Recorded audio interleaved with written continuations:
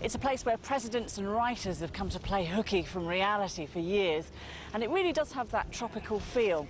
Ernest Hemingway, the novelist famous for his short sentences and big drinking binges, was an early fan, and now everyone's getting in on the act. The Keys consist of 31 limestone islands, and there's only one way of getting up and down them, on Highway 1. It's 126 miles long, and it's a bit of a mind-blower. 3 million tourists a year make the trip, the vast majority of them sun-starved Americans from the north and Midwest escaping the cold grey winter. The peak season is December through March, with temperatures in the 70s and 80s. By car, the Keys begin and end with Key Largo. Key Largo, though, is what it's not. So it's not really the location for the famous film of the same name. Apart from a couple of shots, it was totally filmed in the back lot in LA. Rumour has it that the actors came, got bitten by mozzies and left. Got an even more tenuous link with Hollywood in the shape of the African Queen, the boat of the movie of the same name. And yes, this is the real boat used in the real movie, but the movie was shot entirely in Africa and England.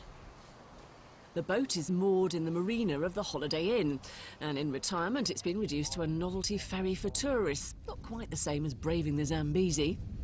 If Key Largo is beginning to sound about as snorkeling's the less daunting alternative to diving, and apparently it takes about 15 minutes of instruction. But like diving, it takes 40 minutes on a boat to actually get to where the fish are.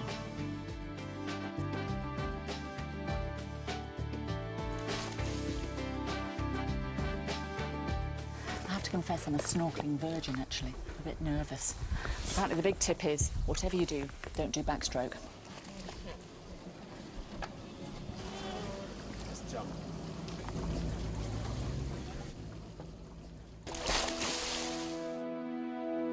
Avoid here though, and at Bud and Mary's Fishing Marina in Isla Morada, you don't get to pet the wildlife, you get to kill it.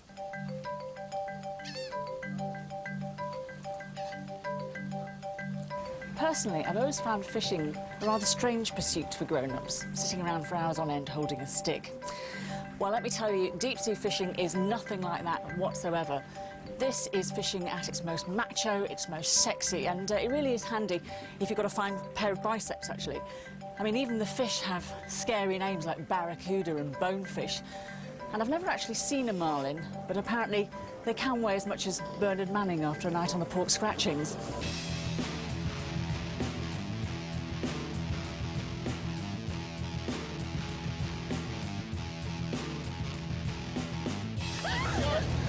They're huge!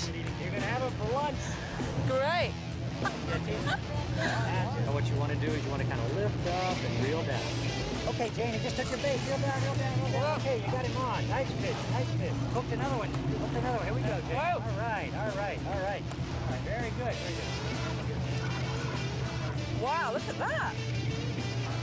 You didn't realize fishing was a contact sport, did you?